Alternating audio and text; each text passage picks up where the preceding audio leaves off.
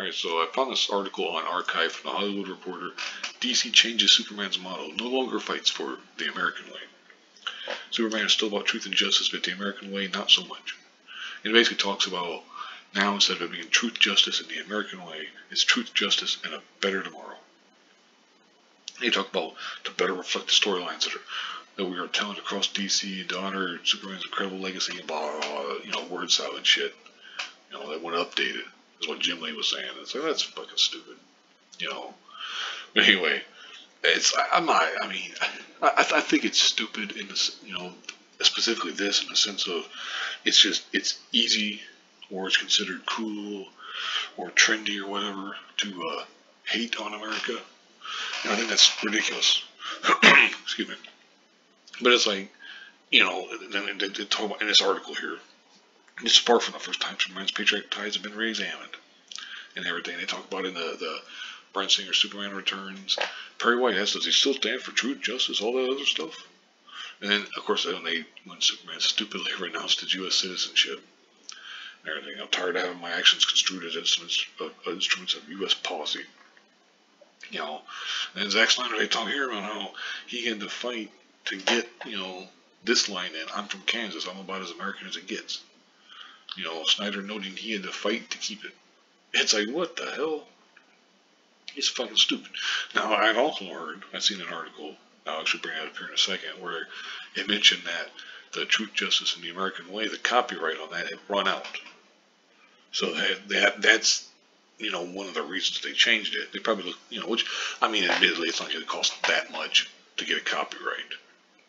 Especially for a company this large, So, I don't think that really played a role in it other than just being like, oh, okay, the copyright's run out, well, let's get something else in, But I'm not really sure. It's like, I think it's just stupid, Hell, here even psychopath Mark Wade, he's always been the ultimate immigrant story.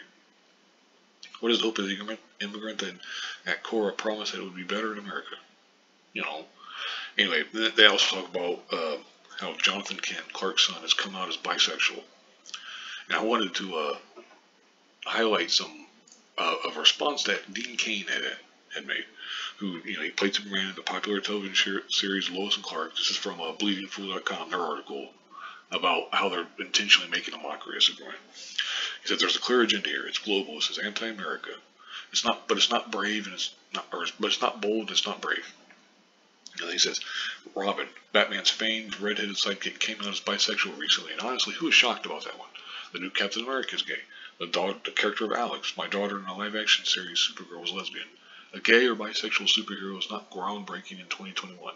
It's banal. I have zero issue with that. I'm all for inclusiveness and acceptance and tolerance, but it might be more interesting, however, if they created new characters instead of retrofitting the identity of existing ones, which is exactly dead on right. It's not groundbreaking to be gay in 2021.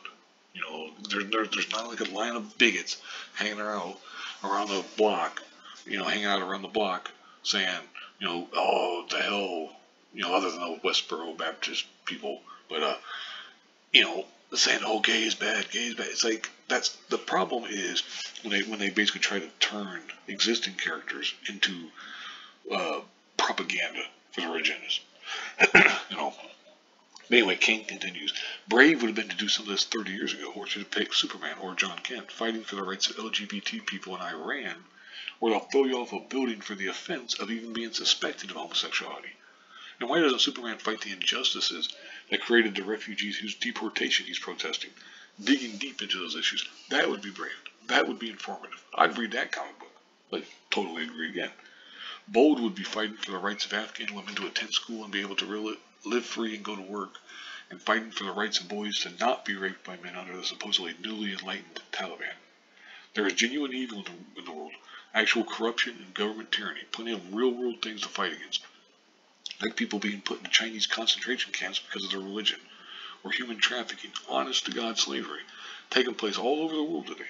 It exists, right now in our own hemisphere. Drug cartels trafficking people across the border, sexually molesting young women. Brave and bold would be to tackle those issues and shine a light into that darkness. I'd love to see the character doing that. I'd read that too. Again, agree 100%. This is absolutely right. It's not brave to, Superman's son is bisexual, instead of just saying he's gay. But he's bisexual. That's not brave. It's like, this is 2021 in America. You're applauded by the mainstream media for doing that. Which, I mean, I'm not sitting there saying that by itself is a bad thing or anything. I mean, it's good that we're at the point where it's not a big deal. I just wish that they would quit acting like it's a big deal. You know. Anyway, talking about Tom Taylor, I wanted to highlight someone else's tweet real quick. Our Superman joins other heroes in the cover of Superman Son of Kal-El, number 7, out in January. And they're protesting, for climate change and stuff. And it's like, there's no plan to be. Specifically this, there's no plan to be. These are characters from an established multiverse. So there's Earth 1, Earth 2, Earth, etc. There's no plan to be. What the fuck are you talking about? But anyway. But here's a tweet from Chris Braley. He said, glad Tom Taylor says our Superman, because it sure ain't mine. Tom's bears no resemblance to Kal-El, a hero who didn't waste time holding protest signs when there was evil being done in the world. Tom is a kid mockingly playing with your action figures for his own amusement. And he puts up a cover from The Adventures of Superman by Wolfman and Drawway. And Superman is lifting up an actual freaking tank. He's fighting these bad people, basically, for lack of a better term, where he's fighting evil in the world. Exactly. Contrast that with this here. And you're like, what the hell? He's school strike for climate.